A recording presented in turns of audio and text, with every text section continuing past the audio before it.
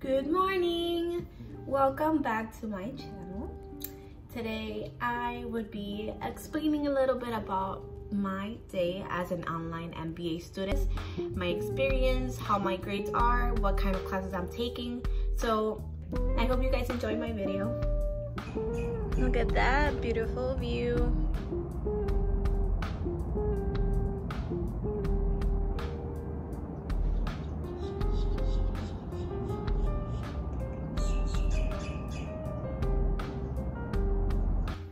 Alright, so now we're gonna make breakfast. I have my Cheerios here. I honestly don't want to cook today, so I'm just going on the go.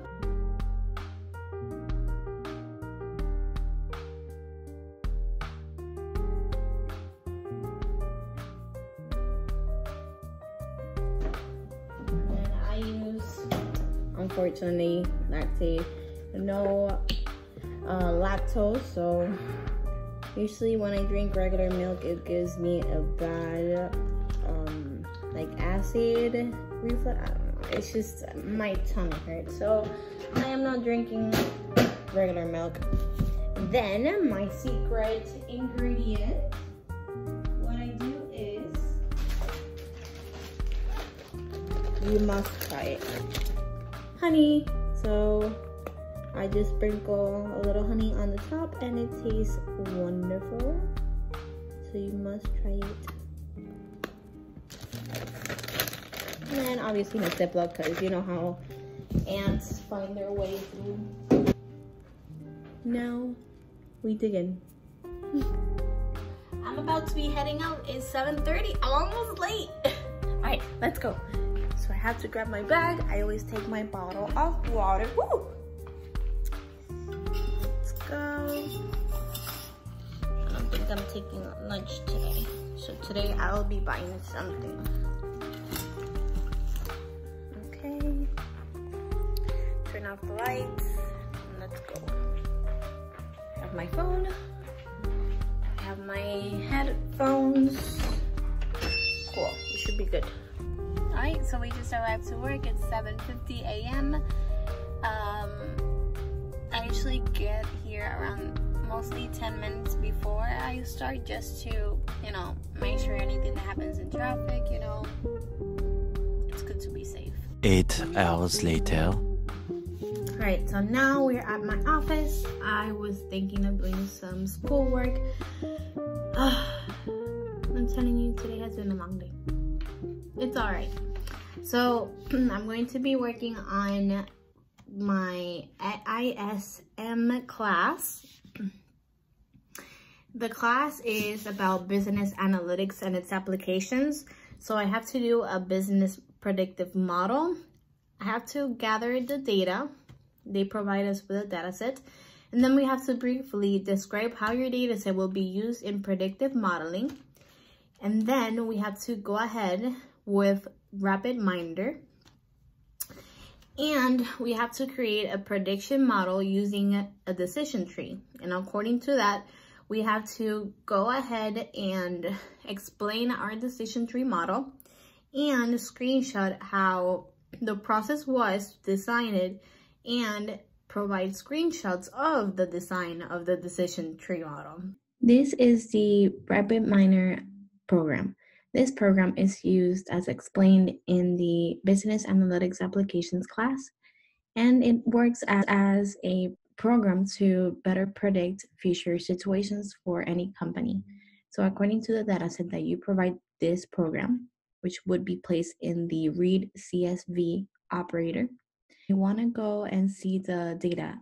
The first thing you would see is the results. As soon as you pull up the results, you're able to see, just so you have an idea, let me just go back. Perfect. So as soon as you upload the information or the data set, the first thing you would see as soon as you hit play is the different attributes or the examples.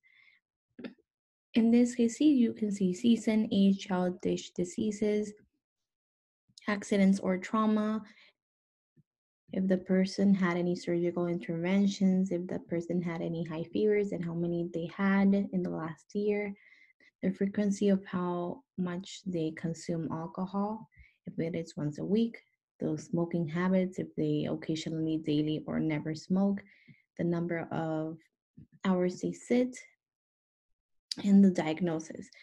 This data set is from patients who've had a normal or altered diagnosis from their fertility tests, if that diagnosis has come normal or altered. So, according to this, the clinic would better predict future patients according to what the patients have answered in this particular data set. It would better predict future patients and how their diagnosis will be looking like. Maybe this could help clinics better predict the amount of people that will be coming in throughout the seasons, or how many patients would have a normal or altered diagnosis, or it can help, let's say, create new treatments for those patients according to those answers that they have provided. So as soon as you press statistics, you're able to see the visualization. So the good thing is that this creates a visualization for you and place which type of chart you wanted to see. So let's say you wanted to see histogram. So the histogram, you have to add another color. So let's say I wanted to see the diagnosis according to the season.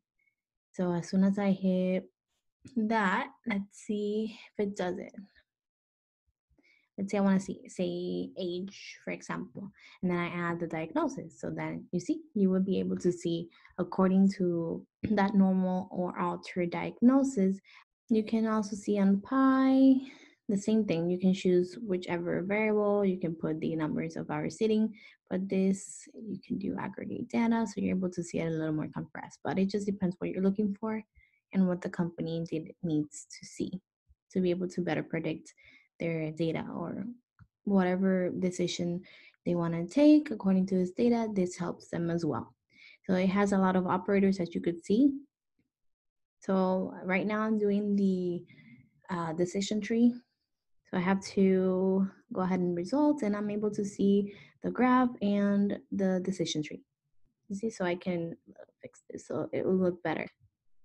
Okay, but yeah, this is just a quick view of how my assignments are and what I have to do with this program. It's very helpful when you have an idea and the internet is there for you, so you can go ahead and YouTube and follow through with those examples that they give you. So this was just a quick tour of how the RapidMiner works and a few assignments that I'm doing currently. Please, if you have any questions, make sure to comment down below and subscribe for more videos.